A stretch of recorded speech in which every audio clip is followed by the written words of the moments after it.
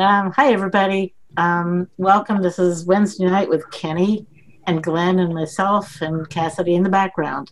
Um, this is our second presentation, and this is all to help us understand better and reinforce what we already know. I have to do the disclaimer that you remember and promise that you understand that this is highly experimental and is not approved for therapy. You take full responsibility for building and running your system, and you do so at your own risk. Just quietly say to yourself, I do, amen, and we're good to move on. So off we go. Kenny, it's yours. Okay, so let's see. We'll also add that this is not medical advice. Anything I say is my understanding of Loop and what works for my daughter. If you make changes to you or your child's settings, that's on you.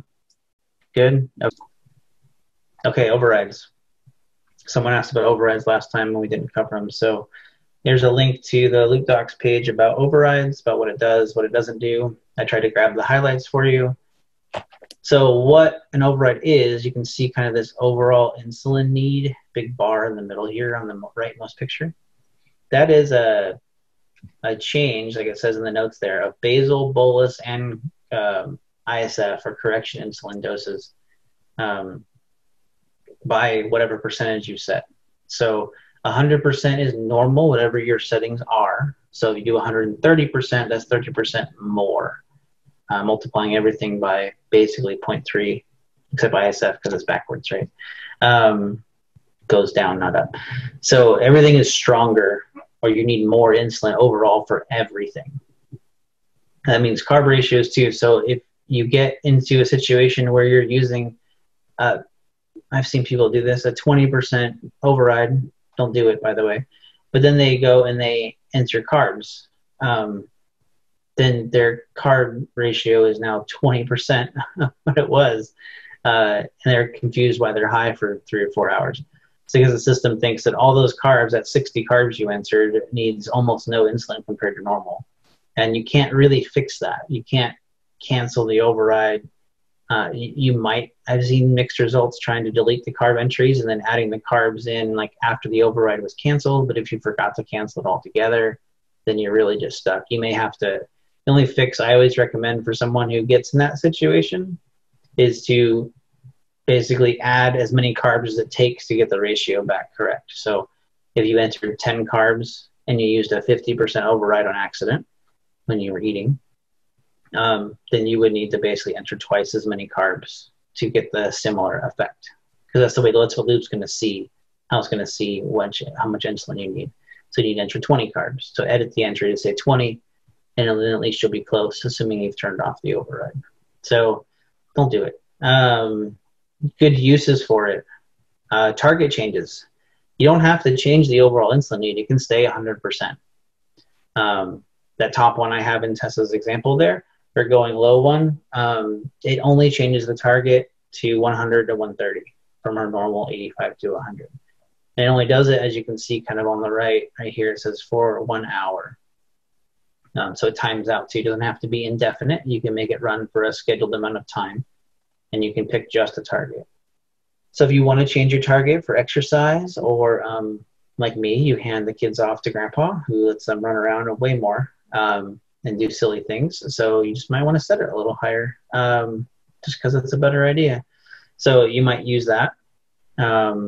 Using it for sickness, typically when BGs go up, when you need more insulin.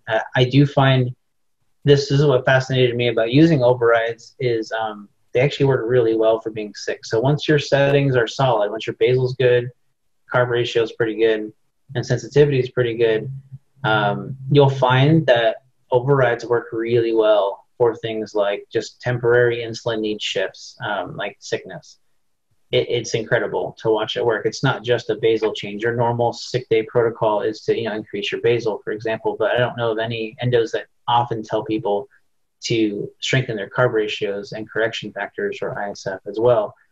But by doing that, you can do a basal test, which again we'll talk about next time, while the override's on to figure out what basal you need. But you'll find that it just works really well. So for Tessa, my go-to, and she's usually running a little high at night, indicating she's sick or something. And I run a 130. Using stronger carb ratio in addition to the stronger basal works super well. Keeps our day pretty normal looking from a graph perspective. If I showed you most of our sick days and most of our normal days, you probably couldn't tell the difference between the two other than the overnight when it sort of reared its ugly head. So Kenny, we're getting a lot of feedback here on overrides. Some people love them for exercise. Exercise. Yeah. Third day of the pod, I do that. Cassidy's got that. I do a WTF on the third day. Yeah, you do. 20% more. Yeah. Said shopping at Target or Home Depot, you might need an override. But, sure. And particularly, as Linda says as well, for cortisone injections, or if you need anything that's really going to radically change your sensitivity is a good thing to use it for. If you're stressed at work or at school, or your kid's stressed at school, those can be useful there too. But you do have to kind of watch those large overrides because they can screw up other settings. Yeah. So we'll get to they start getting out of balance. Yeah. I'll get to the obvious do nots. And then there's obviously lots of exceptions and more examples of not to use these. But if you're using it for prednisone or cortisone, yeah, you need the percentage override across the board. Totally, yeah. And it's true. You've done that recently. Did you find after we made some changes to your settings that it worked really well for that? It did, and it always has for that. And you need everything to be increased at that point. Because all the things. Yeah. So, and then you just, as it gets out of your system, you need to be backing it off. So if you're 200%, take it down to 175 or 150% and keep on backing it and watching it real carefully. Yeah. And so similar to that, like sickness, you may see the needs change even day to day for sickness. So Tessa might be a 120 one day, a 150 the next, 150 for maybe 2 days, and back down to 130 and then have a 180. But you might be playing with it a little bit, and what we'll cover about testing basal will help you figure out which one to use. But it's surprisingly helpful. So I keep telling our nurse practitioner who we meet with, and just show her our sick days and good days, and say when you have people, tell them to strengthen everything, not just basal. That way you're not really overdoing the basal, because usually that's what happens is people like, oh, we'll raise your basal by 50%. But I find a 20 or 30% increase for most people, if their settings are pretty solid and loop, works really well. I heard an interesting temp increase from Wes Nordgren when he drove down from Northern California with his son, and he'd put a road trip override. Yeah.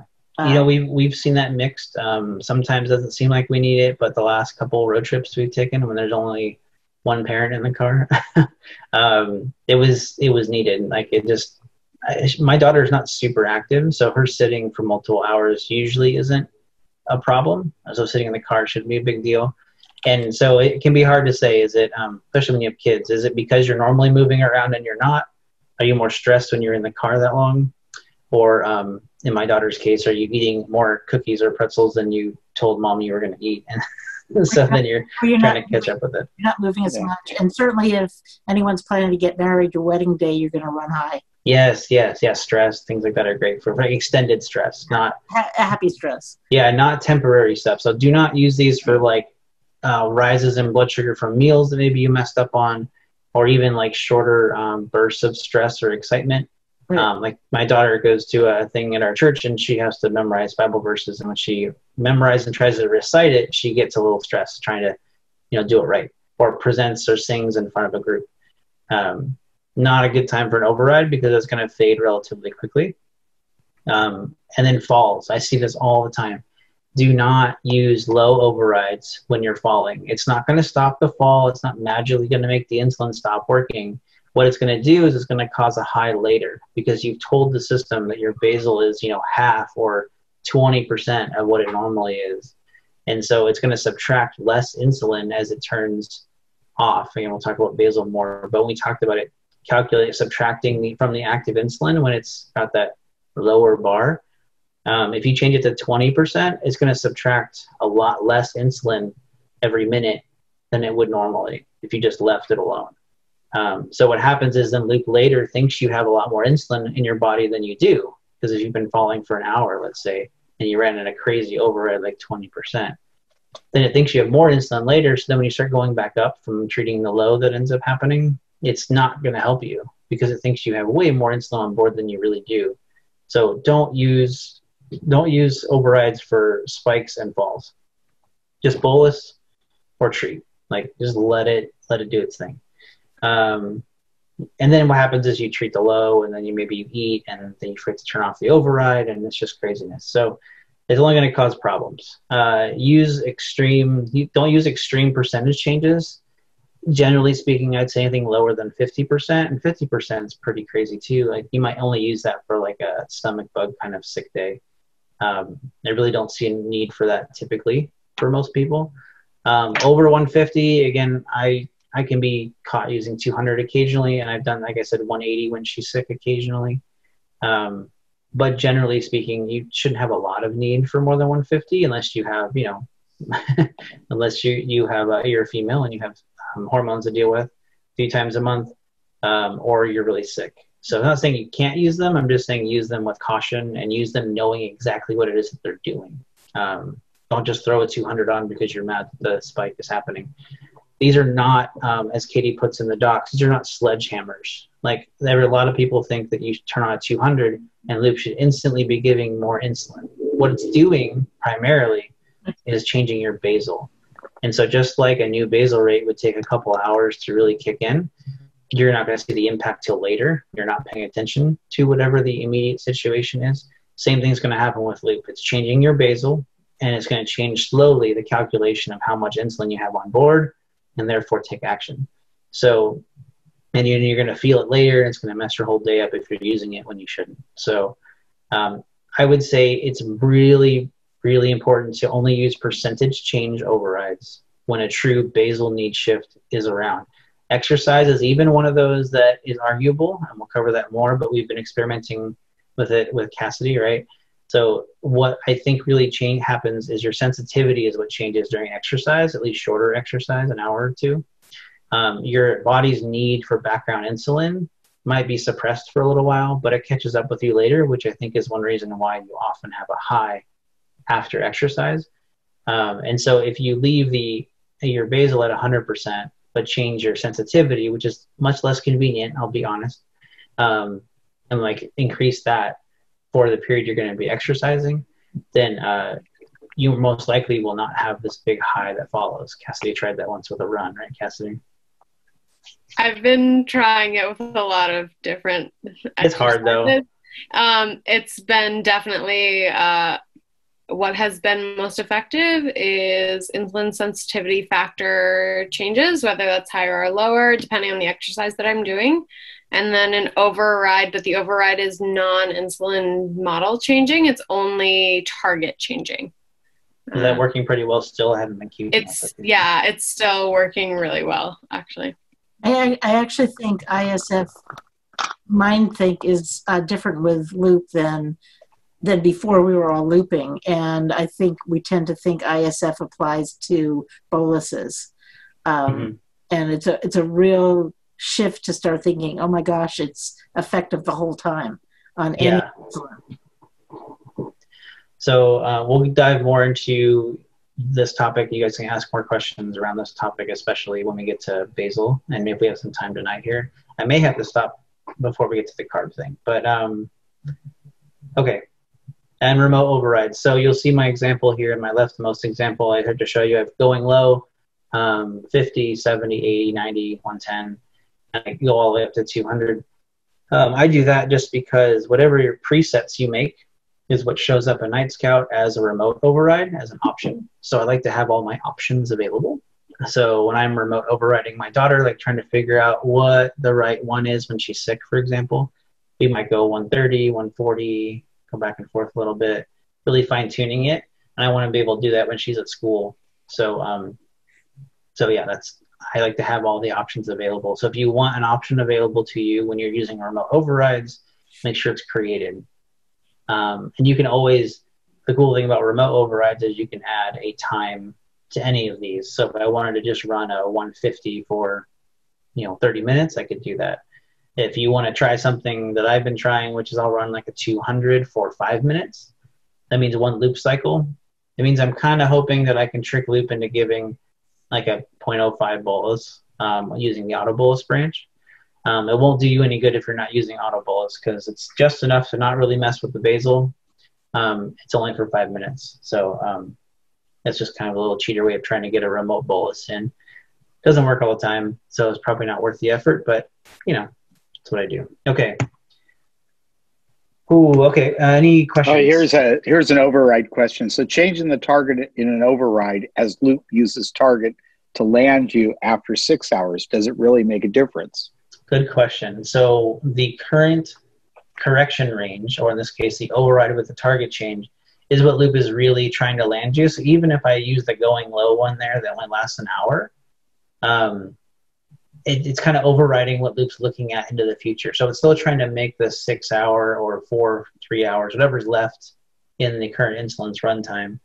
It's making that the range it's using, it's looking at way out into the future. So using a temporary override now with just a target change does in fact make a difference.